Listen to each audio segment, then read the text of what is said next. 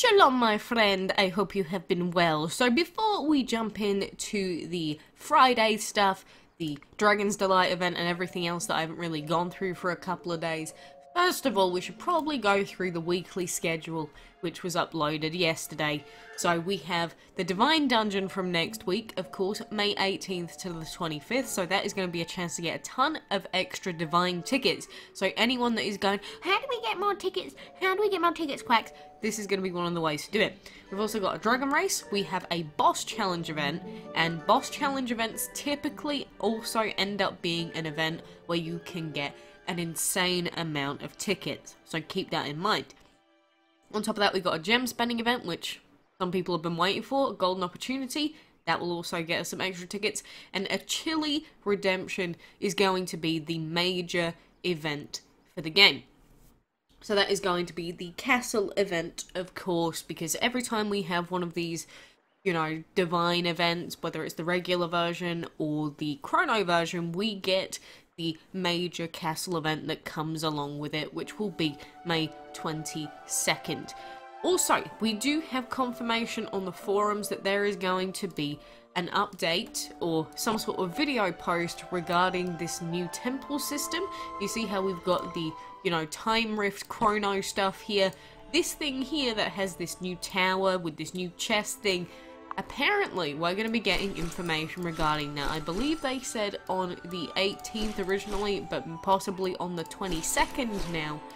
So keep those dates in mind, because we may actually be seeing some possibly major game-changing stuff. Especially since there's also a post on the forums with an interview with, I think it's one of the lead designers of Gameloft, not Gameloft, of DML.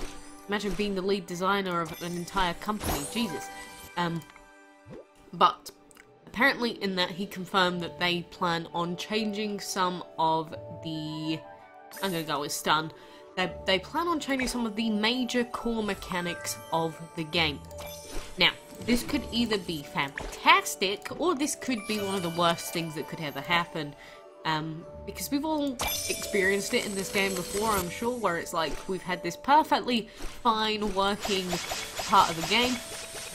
Like, say the dungeon. The dungeon before was not perfect, not by any stretch of the imagination. However, at least the old dungeon was sort of simple, whereas the new version of the dungeon that they released, the one that isn't even working currently, by the way, it just takes a hell of a lot of time. Yes, we get some really cool resources out of it, but it's just the fact that everything else in the game has become so grindy sometimes that it is just sometimes completely unenjoyable to play this game, especially when you've been playing for a long time. So I'm curious to see what exactly these game-changing mechanics to the core, not the gore gameplay, that sounds disgusting, the core gameplay is actually going to be.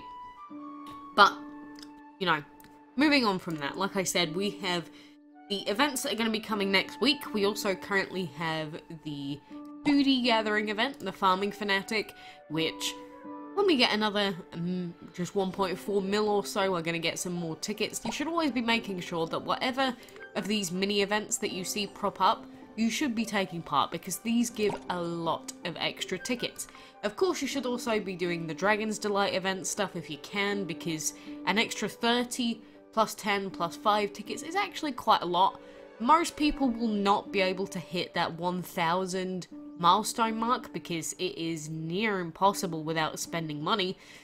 But if anyone does hit it, at least you're going to get 80 tickets. But you have to think, is the gem requirements to get to that point worth the spend? I don't know, because again, in the past, the boss challenge events have been a really good way of getting tickets, because essentially what's happened in the past is you go into the boss challenge events, and if you gem through the boss challenge events, it was the cheapest method to getting bonus divine tickets. Not buying any of the bundles, not doing anything else, it was the cheapest way. That if you were going to spend any amount of gems, skipping through the boss challenge sections, I guess you could call them rounds even, was the best thing that you could do. I don't know if it's going to be the same now. They could have tweaked it. Anything could have happened. We'll have to wait and see. Because, again, we could always go, yes, in the past this was the best thing to do, but they could change that at any point. And they have done that before with events. It's like how we've had 2 different versions of castle events, for anyone that's unaware. Where we've had a castle event that is just the regular castle event that just, you know, you have to find the key and then you get to progress, and then there's the other kind where it stays at the same amount of event currency earned every single level that you go up. So it doesn't really matter when you get the key, as long as you're logging in for the resets. Those are my favourite kind, but we'll have to wait and see to see what happens. Goodness knows at this point. Also, the hotfix is now out, so you'll see that we have the ability to throw food at our dragons' faces, but we also have the ability to click the feed button, and that only props up a quarter of a level instead of a full level now. Honestly, I don't understand why we couldn't have kept the clicky button as a button that allows you to fully level a dragon by 1 level, and keep the throwy food thing as a quarter. Because that would make more sense to me, because then instead of us taking away one way of feeding, we keep both. And I mean, if we only had the throwy thing before, obviously we survived this long, so it can't have been so tremendously terrible that it needed to be removed completely. I don't know. Now it just seems like we have 2 buttons that do the same thing, which I think defeats the purpose of adding a new button, but maybe that's just me. Either way, we also have bundles that keep coming out for legendary dragons, where you can buy them, you get some extra gems, and you get 100 tickets. Again, is 100 tickets worth £25? I don't think so. £25 is a lot of moolah to be putting into a game, and you can get a lot more value out of it than 100 tickets, where the tickets that you're using are just RNG as to whether you're going to get anything of value. So normally I would suggest not doing that, but that is up to you. Also, what has been with the quality of the whale marks recently? Has anyone else noticed just how garbage they've been the last, say, like 3 weeks or so? Like, Relic of Exploration, sure they have some use, I'm gonna take them anyway, but they're not comparable to, like, breeding tokens, hatching tokens, double egg relics. They're not even comparable. And Dragon Fury Essence in exchange for portal gems. The thing is, portal gems during castle events are actually really, really important. So if you trade in your portal gems for people that don't have VIP especially, it's actually pretty difficult to fully deplete all of the Win Battles quests. So I'm not a fan of having that in the Whale Mart this week either. It just feels like we're getting worse and worse bundles in the Whale Mart. I'm not sure if that's because we tend to have pretty good ones in the dungeon, but then you have to play the dungeon to get those. I don't know, it's all a little bit messy, shall we say, and don't really like it. I don't really like the direction that we're going in, but it is what it is. So I have actually been logging in to do the resets for this. I don't remember if I've missed a reset for this or not. But as you can see, luck when it comes to items has not been too great, because normally I would have just reset the dragon there, but I was like, nah, I've waited 4 times in a row now. Surely we can't get the same items again. But we have, so I'm going to refresh this. But this is the worst case scenario in Dragon's Delight events, where you get a bunch of dragons that only need 1 more item, but it's the same item twice on one of them at least, and the other one wants another singular item. And if the other one that you're refreshing just never gives you, say, the blue items here like we need, it can just be really, really painful. Because normally I can go like a solid 20 minutes of just playing Dragon's Delight without getting caught out, but as soon as we get to this point here, it gets annoying. And it doesn't happen all that often, but you can see that we've got quite a lot of points that we need to spend.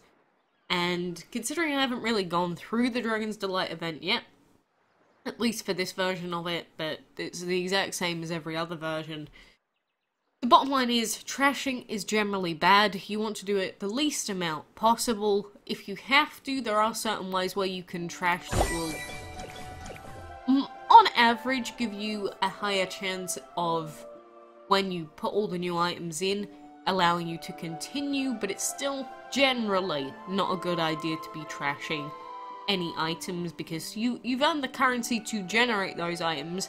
Every time you trash, you're basically just throwing away the points that you've earned. And the thing is with these Dragon's Delight events is, I know, the breeding stuff is still a pain to have to deal with, and in general, it is just the same event over and over and over again, and whatever we're doing here is just going to be the same as what we're doing during the castle event, so it's difficult to find any incentive, especially when you can get thrown into certain brackets that you know definitely have people that are spending. I don't think mine is too bad this time around, but you have to be aware of the fact that a lot of the times in Dragon's Delight events, if you're going to go for the leaderboard prize, most of the time people are just going to take over right in the last second, so I generally try and tell people not to get their hopes up too much. Sometimes it's worth getting between position 4 and 7 just for the extra gems. That might be handy and useful, but if you've wanted any tips for this Dragon's Delight event, it is literally exactly the same as every other Dragon's Delight event ever. So whatever I could tell you about this time around in terms of tips would be exactly the same as every other time. Although one funny thing about the Dragon's Delight event at the moment is the fact that if you click the help button, so there's always some sort of help button in game that you can click, I just never click them because I've never needed to. But if you click them, it actually says you have the chance of getting bonus points when you complete a dragon. You know how we've had versions of the Dragon's Delight event in the past where it goes, yeah, if you give this dragon an item, you have a chance of generating 10 points instead of just 1. Well, that's still in the info/help section, and it says, wow, you've got a chance of getting these bonus points. It's like, no you don't. Where is our hope if the help section in-game isn't even correct? I don't know, with the Dragon's Delight events as well, I think just adding more and more RNG on top of more RNG is just... it's the reason why this game gets more and more painful by the day to play. Every time they add a new event, it's a new event that has RNG mechanics, that relies on RNG mechanics, it's also reliant on another form of RNG. And we see that with the ancient events, where it's you have to roll the dice to go on the actual playing field, and that is completely RNG based. I get that some people like board games and things like that, but the sheer amount of RNG on that is ridiculous. And the fact that that is directly tied into loot boxes, which are just RNG as well. Again, it's RNG relying on RNG. Same with the dungeon. If you want the dungeon dragon, it's just pure luck as to whether you're going to get the quests that you want, and then you open the chest. Are you going to get the dragon? Probably not most of the time. So, that's my major gripe with DML. So, regardless of what core fundamental changes they make to the core gameplay of here, DML, yes, DML, I don't think it changes the fact that there's just a lot of decisions that have been made over the years with the direction of this game that just make it less and less. It was never skillful to begin with, but it's become even less skillful over the years, which, I don't know. You know, a lot of you have probably heard me moan before that I just want one thing, one section of the game that is any sort of skill. All it can be is, can you, I don't know, draw a line quickly? I don't care what it is, just something that entices my brain even slightly, because sometimes I feel like I play this game and I just feel like a zombie, like, you know, it's like there is nothing that even remotely makes me think for a second. Most of the time when I play this game, I'm genuinely looking at my other monitor, because I know where I have to hold the mouse just to click. I don't have to think. I genuinely do not think when I play this game. I guess that's sort of the point though, it's if you're going for like a chill game. But for the times where I just want to have something even slightly more enticing than just some brain dead play session, there's nothing in this game for me. I'm saying for a lot. So I just want one thing.